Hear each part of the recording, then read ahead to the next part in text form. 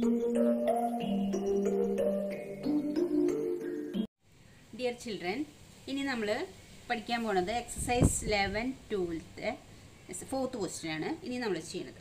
4th question എന്താണെന്ന് നോക്കാം. The diagonals of A quadrilateral shaped field is 24 metre. Quadrilateral shaped ഫീൽഡാണ്.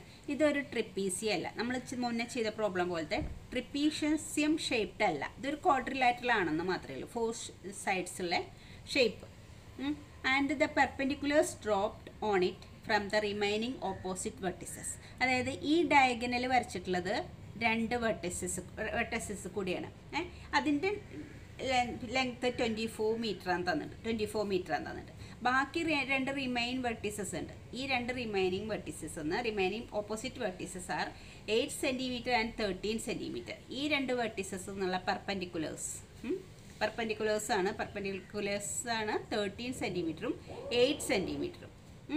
Find the area of the field. ഈ ഫീൽഡിൻ്റെ area കാണാനാണ് നിങ്ങളോട് പറഞ്ഞിട്ടുള്ളത്. ഈ ഫീൽഡിന് പ്രത്യേകിച്ച് ഷേപ്പൊന്നുമില്ല. പ്രത്യേകിച്ച് ഷേപ്പൊന്നുമില്ലാത്ത ഈ ഫീൽഡിൻ്റെ ഒരു ക്വാഡ്രിലാറ്ററൽ ആയിട്ടുള്ള ഈ ഫീൽഡിൻ്റെ ഏരിയ കണ്ടുപിടിക്കാനാണ് നിങ്ങളോട് പറഞ്ഞിട്ടുള്ളത്. അപ്പോൾ നമ്മളിതെങ്ങനെ കണ്ടുപിടിക്കും? ഇതിലാകെ തന്നിട്ടുള്ളതിൻ്റെ ഒരു ഡയഗണലിൻ്റെ ലെങ്ത് തന്നിട്ടുണ്ട്. ബാക്കി 2 വെർട്ടിസസ് എന്നുള്ള ഈ വെർട്ടിസസ് ഇങ്ങോട്ടുള്ള പെർപെൻഡിക്കുലർ ഡിസ്റ്റൻസ് 13 ആണ്. ഈ വെർട്ടിസസ് ഇങ്ങോട്ടുള്ള ഈ വെർട്ടിക്സ് ഇങ്ങോട്ട് 8 സെൻറ്റിമീറ്റർ ആണ്. ഇതിൻ്റെ പെർപെൻഡിക്കുലർ ഡിസ്റ്റൻസും തന്നിട്ടുണ്ട്. ഇത് വെച്ചിട്ട് നമ്മൾ ഈ ഷേപ്പിൻ്റെ ഏരിയ കണ്ടുപിടിക്കണം. അപ്പോൾ അതെങ്ങനെയാണ് കണ്ടുപിടിക്കുകയെന്ന് വെച്ചാൽ, ഇപ്പോൾ നമ്മൾ നോക്കുകയാണെങ്കിൽ ഇത് ഡയഗണൽ. അപ്പോൾ ഇതൊരു ട്രയാങ്കിളാണ്. ഇതിൻ്റെ ഫോർമുല നമ്മൾ കണ്ടുപിടിക്കുകയാണ് ചെയ്യുന്നത്. എന്നിട്ടാണ് നമ്മൾ സബ്സ്റ്റിറ്റ്യൂട്ട് ചെയ്യുന്നത്. അപ്പോൾ ഇത് മനസ്സിലാക്കുമ്പോൾ ഇതിനെ ഈ ഡയഗണൽ എന്താക്കി മാറ്റി? 2 ട്രയാങ്കിളാക്കി മാറ്റിയിട്ടുണ്ട്. അപ്പോൾ അതായത് ഇതിൽ ഈ ഷേപ്പ് ഇങ്ങനെയാണ്. ഇതാണ് ഫീൽഡ്. ഈ ഫീൽഡിനെ ഈ ഡയഗണൽ 2 ട്രയാങ്കിളാക്കി മാറ്റി. അപ്പോൾ ഈ ട്രയാങ്കിൾ നമുക്ക് ആദ്യം നോക്കാം. ABC എന്ന് പറഞ്ഞ ട്രയാങ്കിളാന്ന് വിചാരിച്ചു. ABC എന്ന് പറഞ്ഞ ട്രയാങ്കിൾ എടുക്കുകയാണെങ്കിൽ ഇതിൻ്റെ ഏരിയ എങ്ങനെയാണ് കാണുക? ഏരിയ കാണാൻ വേണ്ടിയിട്ട് നമ്മൾക്കറിയാം ABC എന്ന് പറഞ്ഞ ട്രയാങ്കിളിൻ്റെ ഏരിയ കാണാൻ ½ BH ആണ്. ½ BH എന്നാണ് ഫോർമുല. ബി ഏതാ? ഈ AC എന്ന് പറയുന്നത്, അതാണ് ബി. H എന്ന് പറയുന്നത് ഏതാ? ഈ ബേസിലേക്കുള്ള പെർപെൻഡിക്കുലർ ഡിസ്റ്റൻസ്. ഇതാണ് നമ്മൾ ട്രയാങ്കിൾ കാണാനുള്ള ഫോർമുല. അതായത് ബേസും അറിയാം, ആ ബേസിലേക്കുള്ള പെർപെൻഡിക്കുലർ ഡിസ്റ്റൻസും, അതായത് ഓപ്പോസിറ്റ് വെർട്ടെക്സ് എന്നുള്ള പെർപെൻഡിക്കുലർ ഡിസ്റ്റൻസും അറിയാമെങ്കിൽ നമ്മൾക്ക് ഈ ട്രയാങ്കിളിൻ്റെ ഏരിയ കാണാനുള്ള ഫോർമുല ½ BH ആണെന്നറിയാം. അപ്പോൾ അതേപോലെ തന്നെ ഇതുപോലെ തന്നെ വേറൊരു ട്രയാങ്കിളാണിത്. അതായത് ഈ ട്രയാങ്കിളിൽ നമുക്ക് എന്ത് വിളിക്കാം? AADC. അപ്പം ABCയുടെ ½ BH ഉണ്ട്. പിന്നെ ADC എന്ന് പറഞ്ഞത് മറ്റൊരു ട്രയാങ്കിളാണ്. ഈ ട്രയാങ്കിളിൻ്റെയും ബേസ് ഏതാണ്? ഈ AC തന്നെയാണ്. ബേസ് ഈ B എന്ന് പറയുന്നത് തന്നെയാണ്. H എന്ന് പറയുന്നത് ഈ ഡിയിൽ നിന്നുള്ള പെർപെൻഡിക്കുലർ ഡിസ്റ്റൻസ്. ഇതാണ് H. അപ്പോൾ നമുക്ക് ഈ Hന് H1 എന്നും ഈ Hന് H2 എന്നും കൊടുക്കാം. ഇത് H2 എന്നും കൊടുക്കാം, ഇത് H1 എന്നും കൊടുക്കാം. അപ്പോൾ ഈ ഇവിടേക്കുന്ന ഇങ്ങോട്ടുള്ള പെർപെൻഡിക്കുലർ ഡിസ്റ്റൻസ് H2, ഇതിൻ്റെ ബേസ് B ആണ്. അപ്പോൾ ഇതിൻ്റെ എന്താ വരിക? ½ BH2. ഇത് H1 ആണെങ്കിൽ ഇത് H2. ½ BH വെച്ചിട്ട് ഇതിൻ്റെ ഫോർമുല ½ BH1 ആണ്, ഇതിൻ്റെ ഫോർമുല ½ BH2 ആണ്. ഇത് 2 ട്രയാങ്കിളാക്കി മാറ്റിയപ്പോൾ. അപ്പോൾ ഈ ക്വാഡ്രിലാറ്ററൽ, അതായത് ഈ ടോട്ടൽ ഫീൽഡ് എന്ന് പറയുന്നത് ഈ 2 ട്രയാങ്കിളിൻ്റെയും കൂടി സമ്മാണ്. ഈ ട്രയാങ്കിളും ഈ ട്രയാങ്കിളും കൂടി സം ചെയ്തതിന് ഈക്വൽ ആണ് ഈ ടോട്ടൽ ക്വാഡ്രിലാറ്ററിൻ്റെ ഏരിയ എന്ന് പറയുന്നത്. അപ്പോൾ നമുക്ക് എങ്ങനെ കിട്ടുക? ½ BH1 പ്ലസ് ½ BH2. ഇത് രണ്ടും കൂടി സം ചെയ്യാം. അപ്പോൾ ഇതിൽ കോമൺ ആയത് നമ്മളെന്താ പുറത്തെടുക്കുക? Equal to ½ B കോമണാണ്. ഇതിലും ½ B ഉണ്ട്, ഇതിലും ½ B ഉണ്ട്. പിന്നെ എന്താ ഉള്ളത്? ഇവിടെ ബാക്കിയുള്ളത് H1 പ്ലസ് ഇവിടെ ബാക്കിയുള്ളത് H2. അപ്പോൾ നമുക്ക് ഈ ഫീൽഡിൻ്റെ ഫോർമുല കാണാൻ വേണ്ടി, ഏരിയ കാണാൻ വേണ്ടിയിട്ട് ഇങ്ങനെ ഒരു ഫോർമുല കിട്ടി. ½ B × H1 പ്ലസ് H2. അപ്പോൾ ഇത് നോക്കിയേ, ഇതിൽ ½ B എന്താണെന്നറിയാം. ബീസ് എന്ന് പറഞ്ഞാൽ ഈ കോമൺ ബേസ്. ഈ ട്രയാങ്കിളിൻ്റെ ബേസും ഇതാണ്, ഈ ട്രയാങ്കിളിൻ്റെ ബേസും ഇതാണ്. ഇതാണ് കോമൺ. അപ്പം ഇവിടെ അത് ഡയഗണലാണ്. പക്ഷേ ഇവിടെ ബേസ് ട്രയാങ്കിൾ വെച്ച് നോക്കുകയാണെങ്കിൽ ഇത് ബേസ്. H1 എന്ന് പറഞ്ഞാൽ എന്താ? ഈ ട്രയാങ്കിളിൻ്റെ പെർപെൻഡിക്കുലർ ഓപ്പോസിറ്റ് വെർട്ടെക്സ് എന്നുള്ള പെർപെൻഡിക്കുലർ ഡിസ്റ്റൻസ്. H2 എന്ന് പറഞ്ഞാൽ ഈ ട്രയാങ്കിളിൻ്റെ ഓപ്പോസിറ്റ് വെർട്ടെക്സ് എന്നുള്ള പെർപെൻഡിക്കുലർ ഡിസ്റ്റൻസ്. അപ്പോൾ ഈ ടോട്ടൽ കാണാൻ വേണ്ടിയിട്ട് നമ്മൾ ഈ ഫോർമുല ഉപയോഗിച്ചാൽ മതി. ½ B × H1 പ്ലസ് H2. പക്ഷെ നമുക്കിവിടെ ഒരു വ്യത്യാസം വരുത്താം. ഈ ബേസ് എന്നുള്ളത് ഈ ഫീൽഡിൻ്റെ ഡയഗണലാന്ന് പറഞ്ഞിട്ടുണ്ട്. അപ്പോൾ ഡയഗണൽ ആയതുകൊണ്ട് ബിക്ക് പകരം നമുക്ക് വേണമെങ്കിൽ D എന്ന് കൊടുക്കാം. ½ D × H1 പ്ലസ് H2. അതിൽ H1 എന്ന് പറയുന്നത് ഈ ഡിസ്റ്റൻസും H2 എന്ന് പറയുന്നത് ഈ ഡിസ്റ്റൻസും D എന്ന് പറയുന്നത് ഈ ഡയഗണൽ. ബിക്ക് പകരം നമ്മൾ D എന്ന് കൊടുക്കുകയാണെങ്കിൽ ഈ ടോട്ടൽ ഫീൽഡിൻ്റെ ഏരിയ കാണാൻ ഒരു ഫോർമുല കിട്ടി. ½ D × H1 + H2. പ്രത്യേക രൂപമില്ലാത്ത ഒരു ഷേപ്പ് ആയതുകൊണ്ട് നമ്മൾ അതിൻ്റെ ഏരിയ കാണാനൊരു ഫോർമുല ഇങ്ങനെ ഉണ്ടാക്കി. അപ്പോൾ അതിൻ്റെ ഫോർമുല എന്താണ്? ഈ ട്രയാങ്കിളിൻ്റെ ഏരിയ പ്ലസ് ഈ ട്രയാങ്കിളിൻ്റെ ഏരിയ. അപ്പോൾ നിങ്ങൾ സെപ്പറേറ്റ് ആയിട്ട് കണ്ടിട്ട് ചെയ്താലും കുഴപ്പമില്ല. ഈ ട്രയാങ്കിളിൻ്റെ ഏരിയ പ്ലസ് ഈ ട്രയാങ്കിളിൻ്റെ ഏരിയ കണ്ടിട്ട് ചെയ്താലും കുഴപ്പമില്ല. അപ്പോൾ നമ്മൾ ഇങ്ങനെ ടോട്ടലായിട്ട് ചെയ്യുമ്പോൾ ½ D × H1 + H2. D എന്ന് പറയുന്നത് തന്നിട്ടുള്ള ഡയഗണൽ, H1 എന്ന് പറയുന്നത് ആ ഡയഗണലിലേക്ക് ഒരു ട്രയാങ്കിളിൻ്റെ പെർപെൻഡിക്കുലർ, H2 എന്ന് പറയുന്നത് ഈ ഡയഗണലിലേക്ക് ഇവിടെ നിന്നുള്ള പെർപെൻഡിക്കുലർ. അപ്പോൾ ഇത് വെച്ചിട്ട് നമുക്ക് ഈ ഫീൽഡിൻ്റെ ഏരിയ കാണാം. ഓക്കെ, അപ്പോൾ നമ്മൾ പറയുകയാണെങ്കിൽ ഇതിൽ D ആണ് എന്ത്? D = 24 metre. ഡയഗണലിനാണ് നമ്മൾ D 24 മീറ്റർ. ഇനി H1 എന്ന് പറയുന്ന ഒരു ഡിസ്റ്റൻസ്, അത് എത്രയാണ്? 13 മീറ്റർ. H2 എന്ന് പറയുന്നത് എത്രയാണ്? 8 മീറ്റർ. എങ്ങനെയാണ് ഈ ഫോർമുല ഉണ്ടായെന്നാണ് നിങ്ങളോട് പറഞ്ഞു തന്നത്. ഈ രണ്ട് ട്രയാങ്കിളിൻ്റെയും ഏരിയ കണ്ടിട്ടുള്ള സമ്മാണ് ഈ ടോട്ടൽ ഫീൽഡിൻ്റെ ഏരിയ. അത് ഫോർമുല ആക്കിയെന്ന് മാത്രം. അപ്പോൾ നമുക്ക് ഏരിയ നമ്മൾ എന്താ എഴുതിയത്? ½ D × H1 + H2 = ½ × D എത്രയാണ്? 24. H1 + H2 എന്ന് പറഞ്ഞാൽ 13 + 8 = ഈ ഹാഫും 24ഉം കട്ട് ചെയ്യാം. അപ്പോൾ എത്ര കിട്ടുക? 12. 12 × 13 + 8. 13ഉം 8ഉം കൂടി ആഡ് ചെയ്ത് എത്ര കിട്ടുക? 21. അപ്പോൾ 12 × 21. അപ്പോൾ 21 × 12 എത്ര കിട്ടുക നമുക്ക്? 2 4 1 2 2 5 2. അപ്പോൾ നമുക്ക് ആൻസർ എത്ര കിട്ടുക? 252. ഇതൊക്കെ മീറ്ററിലല്ലേ, അപ്പോൾ ഏരിയ അല്ലേ, അപ്പോൾ അതുകൊണ്ട് എന്ത് എഴുതണം? Metre square. 252 മീറ്റർ സ്ക്വയർ എന്താണ് നമ്മളോട് പറഞ്ഞിട്ടുള്ളത്? ഈ ഫീൽഡിൻ്റെ ഏരിയ. അപ്പോൾ ഈ ഫീൽഡിൻ്റെ ഏരിയ എത്രയാണ് നമുക്ക് കിട്ടിയത്? 252 മീറ്റർ സ്ക്വയർ. നെക്സ്റ്റ് അടുത്ത ക്വസ്റ്റ്യൻ പറയുന്നതിന് മുമ്പ് നമുക്ക് റോംബസിൻ്റെ ഏരിയ കാണാനാണ് അടുത്ത ക്വസ്റ്റ്യനിൽ ചോദിക്കുന്നത്. അതിന് മുമ്പ് നമുക്ക് ആ റോംബസിൻ്റെ ഏരിയ കാണാനുള്ള ഒരു ഫോർമുല നോക്കാം. റോംബസ് എന്ന് പറഞ്ഞാൽ എന്താ? റോംബസ് എന്ന് പറഞ്ഞാൽ ഒരു ക്വാഡ്രിലാറ്ററലാണ്, 4 സൈഡ്സ് ഉള്ള 4 ഷേപ്സ് ആണ്.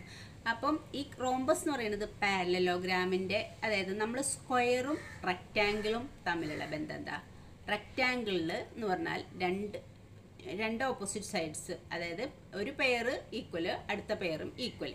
പക്ഷേ എല്ലാ സൈഡും ഈക്വൽ ആയതിനെയാണ് എന്ത് നമ്മൾ പറയുക? സ്ക്വയർ എന്ന് പറയുക. അതുപോലെ തന്നെയാണ് പാരലലോഗ്രാമും റോംബസും. പാരലലോഗ്രാം എന്ന് പറഞ്ഞാൽ എന്താ വ്യത്യാസം എന്ന് വെച്ചാൽ, പാരലലോഗ്രാം എന്ന് പറഞ്ഞാൽ നമ്മൾ പറയുകയാണെങ്കിൽ രണ്ട് സൈഡ്സ്, പാരലലോഗ്രാം എന്ന് പറഞ്ഞാൽ റെക്റ്റാങ്കിൾ പോലെയാണ്. ഈ സൈഡും പാരലലും ഈക്വലുമാണ്. അതുപോലെ ഈ സൈഡും പാരലലും ഈക്വലാണ്. ഈ രണ്ട് സൈഡ് പാരലലാണെന്ന് മാത്രമല്ല ഈക്വലാണ് പാരലലോഗ്രാമിന് കേട്ടോ.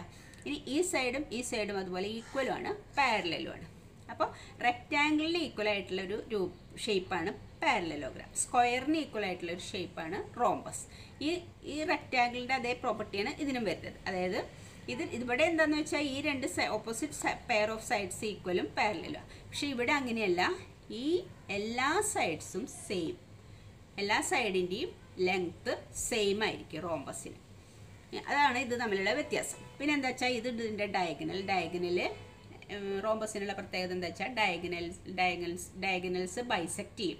അതായത് ഈ ഡയഗണലും എന്ത് ചെയ്യും? ഈ ഡയഗണലിനെ ഈക്വലായിട്ട് ഡിവൈഡ് ചെയ്യും. ഇവിടെ നിങ്ങളുള്ള നീളവും ഈക്വൽ ആയിരിക്കും. അതുപോലെ ഈ ഡയഗണലിനെ ഈക്വലായിട്ട് ഡിവൈഡ് ചെയ്യും. പിന്നെ എന്താ പ്രത്യേകത എന്ന് വെച്ചാൽ, ചില സമയത്ത് ഈ റോംബസിന് ഡയഗണൽ തന്നാൽ എങ്ങനെയാണ് ഏരിയ കണ്ടുപിടിക്കുക? ഡയഗണൽ അല്ലാതെ ഒരു സൈഡും അതിലേക്കുള്ള പെർപെൻഡിക്കുലർ ഡിസ്റ്റൻസും തന്നാൽ എങ്ങനെ ഏരിയ കണ്ടുപിടിക്കുക? ആ രണ്ട് ഫോർമുലയാണ് നമ്മൾ ഇനിയുള്ള ക്വസ്റ്റ്യൻസിൽ അപ്ലൈ ചെയ്യണത്. അപ്പോൾ റോംബസ് എന്താണെന്ന് മനസ്സിലായില്ലേ? ഈ റോംബസിൻ്റെ ഈ രണ്ട് സൈഡ്സും പാരലലായിരിക്കും. അതുപോലെ ഈ രണ്ട് സൈഡ്സും പാരലലായിരിക്കും. ഈ പെയർ പാരലൽ, ഈ പെയർ പാരലൽ. പിന്നെന്താ പ്രത്യേകത? റോംബസിന് എല്ലാ സൈഡ്സും ഈക്വൽ ലെങ്ത് ആയിരിക്കും. ഇത് എ ആണെങ്കിൽ ഇതും എ, നമ്മൾ സ്ക്വയറിന് പറയുന്നത് പോലെ തന്നെ. പിന്നെ ഡയഗണൽസിൻ്റെ പ്രത്യേകത എന്താ? ഡയഗണൽസ് ബൈസെക്റ്റ് ചെയ്യും. ബൈസെക്റ്റ് ചെയ്യുന്ന പറഞ്ഞാൽ ഈ ഡയഗണലിലെ ഈക്വലായിട്ട് ഡിവൈഡ് ചെയ്യും. അതൊരു പ്രത്യേകതയാണ്.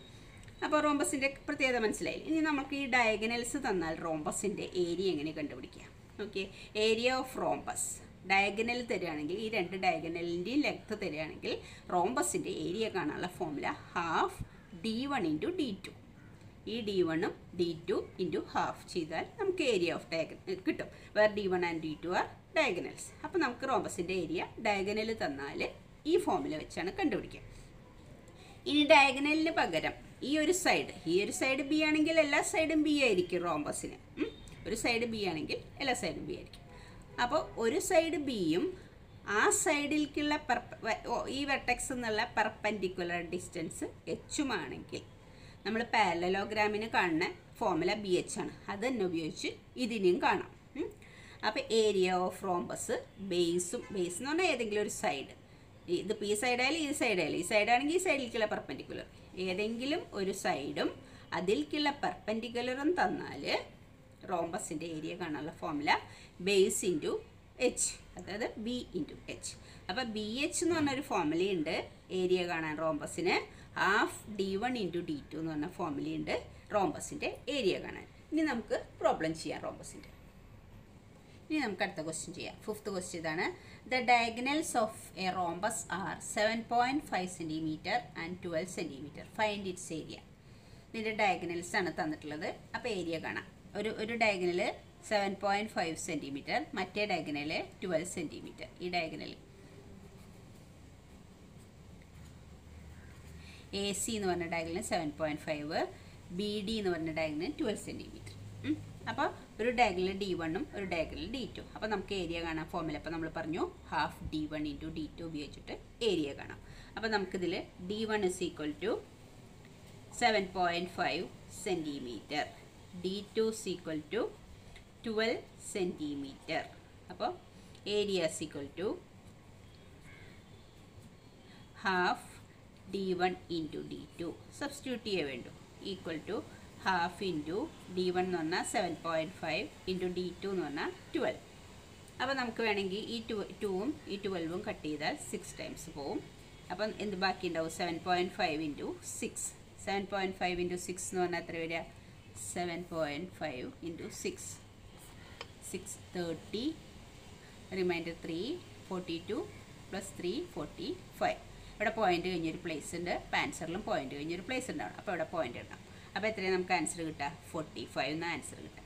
ഇതൊക്കെ സെൻറ്റിമീറ്ററിലല്ലേ? അപ്പോൾ ഏരിയ സെൻറ്റിമീറ്റർ സ്ക്വയർ. അപ്പോൾ 45 cm സ്ക്വയർ എന്നാണ് ഇതിൻ്റെ ആൻസർ കിട്ടുക. Next question.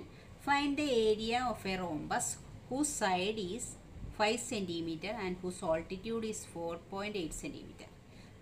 സൈഡ്, അതായത് ഏരിയ എല്ലാ സൈഡ്സ് എല്ലാം ഈക്വൽ ആയിരിക്കും. 5 cm, ഒരു സൈഡ് 5, ഈ സൈഡും 5, എല്ലാ സൈഡും 5 ആയിരിക്കും. സൈഡ് 5 cm, പിന്നെ ഏതാണെന്നുള്ളത് ഓൾട്ടിറ്റ്യൂഡ് 4.8 cm. ഇതാണ് ഓൾട്ടിറ്റ്യൂഡ്. ഓൾട്ടിറ്റ്യൂഡ് എന്ന് പറഞ്ഞാൽ ഈ വെർട്ടെക്സ് നിന്ന് ഈ ഒരു സൈഡിലേക്കുള്ള പെർപെൻഡിക്കുലർ ഡിസ്റ്റൻസ്, അത് 4.8. ഇനി എന്താ തന്നുള്ളത്? അപ്പോൾ ഏരിയ കാണാൻ നമുക്കറിയാം. ഒരു സൈഡ് ഇതാണ് ബി, ഇതാണ് H.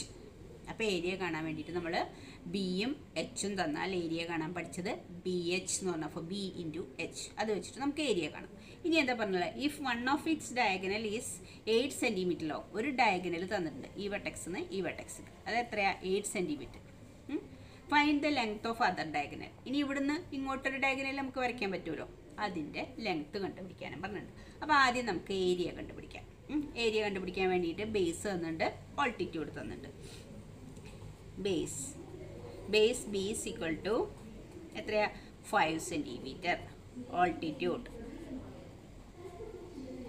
Altitude H is equal to H എത്രയാ? 4.8 cm. Base B 5 cm, altitude H 4.8 cm. അപ്പോൾ area is equal to B into H is equal to എന്താ ഫോർമുല? 5 ഇൻറ്റു 4.8 ഈക്വൽ ടു 4.8നെ 5 കൊണ്ട് multiply എത്ര കിട്ടുക? 5. 8 into 5 40, reminder 4, പിന്നെ 2 × 4 20 24. ഇവിടെ point കഴിഞ്ഞൊരു place ഉണ്ട്. അപ്പോൾ ആൻസറിലും പോയിന്റ് കഴിഞ്ഞൊരു പ്ലേസ് ഉണ്ടാവണം. അപ്പോൾ ഇവിടെയാണ് പോയിന്റ് ഇടുക. അപ്പോൾ 24 ഇതൊക്കെ സെൻറ്റിമീറ്റർ അല്ലേ, സെൻറ്റിമീറ്റർ സ്ക്വയർ. അത്രയാണ് ഈ റോംബസിൻ്റെ ഏരിയ കിട്ടുക. അപ്പോൾ ഏരിയ നമുക്ക് കിട്ടി. ഇനി എന്താ നമ്മളോട് പറഞ്ഞിട്ടുള്ളത്? ഇതിലത്തെ ഒരു ഡയഗണൽ 8 ആണെന്ന് തന്നിട്ടുണ്ട്, മറ്റേ ഡയഗണൽ എത്രയാണെന്ന് കണ്ടുപിടിക്കണം. അപ്പോൾ നമ്മൾ എന്താ ചെയ്യുക? ഏരിയ ഇതാണ്, ഏരിയ എത്രയാണെന്ന് നമുക്ക് കിട്ടി.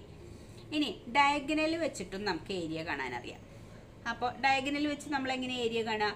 Half d1 × d2. അങ്ങനെയാണ് നമ്മൾ ഏരിയ കാണുക. ഹാഫ് d1 × ഡയഗണൽ തന്നാൽ റോംബസിൻ്റെ ഏരിയ കാണാൻ ഹാഫ് d1 × d2 ആണ് യൂസ് ചെയ്യുക.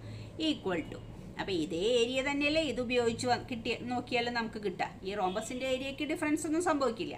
അപ്പോൾ ഈ കിട്ടിയ ഏരിയ തന്നെയാണ് ഡയഗണൽസ് വെച്ച് ഉപയോഗിച്ചാലും കിട്ടുക. അപ്പോൾ ഹാഫ് d1 × d2 എന്ത് തന്നെയാണ്? 24 തന്നെയായിരിക്കും. അതിൽ നമുക്ക് d1 തന്നിട്ടുണ്ട്. d1 എത്രയാണ് തന്നിട്ടുള്ളത്? ഒരു ഡയഗണൽ തന്നിട്ടുണ്ട്, 8 സെൻറ്റിമീറ്റർ തന്നിട്ടുണ്ട്. അപ്പോൾ അത് നമുക്ക് സബ്സ്റ്റിറ്റ്യൂട്ട് ചെയ്യാം. അപ്പോൾ ഹാഫ് ഇൻറ്റു d1 പകരം 8 × d2. അതർ ഡയഗണലല്ലേ നമ്മളോട് കണ്ടുപിടിക്കാൻ പറഞ്ഞത്, അത് d2 എഴുതാം. Equal to 24. ഈ d2 കണ്ടുപിടിക്കാൻ വേണ്ടിയിട്ടാണ് നമ്മൾ ഇതിലുള്ള വാല്യൂ സബ്സ്റ്റിറ്റ്യൂട്ട് ചെയ്ത് ഈക്വൽ ടു ആ ഏരിയയുടെ വാല്യൂ എഴുതിയിരിക്കുന്നത്. അപ്പോൾ നമുക്ക് ഈ 2ഉം 8ഉം കട്ട് ചെയ്താൽ നമുക്ക് 4 എന്ന് കിട്ടും. 4 × d2 ഈക്വൽ ടു 24. അപ്പോൾ 4 × d2 24. അപ്പോൾ നമുക്ക് എന്ത് ചെയ്യണം? d2 equal to 24/4. ഈ 4 RHSലേക്ക് കൊണ്ടുവരണം. 24/4. അപ്പോൾ d2 ഈക്വൽ ടു എത്ര കിട്ടുക? 24നെ 4 കൊണ്ട് ഡിവൈഡ് ചെയ്താൽ നമുക്ക് 6 എന്ന് കിട്ടും. 6 സെൻറ്റിമീറ്റർ. അപ്പോൾ d2 എന്ന് പറഞ്ഞാൽ നമുക്ക് എന്താണ്? മറ്റേ ഡയഗണലാണ്. അപ്പോൾ d2 എത്ര കിട്ടി? നമുക്ക് 6 സെൻറ്റിമീറ്റർ. ദെർഫോർ നമുക്ക് എടുത്ത് എഴുതാം. ദെർഫോർ ദ അതർ ഡയഗണൽ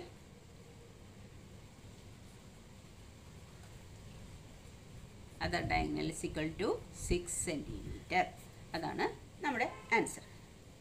അപ്പോൾ ഓക്കെ ചിൽഡ്രൻ, ഇത്രയുള്ളതൊക്കെ മനസ്സിലായെന്ന് വിചാരിക്കുന്നു. ഇനി നമുക്ക് അടുത്ത വീഡിയോയിൽ കാണാം.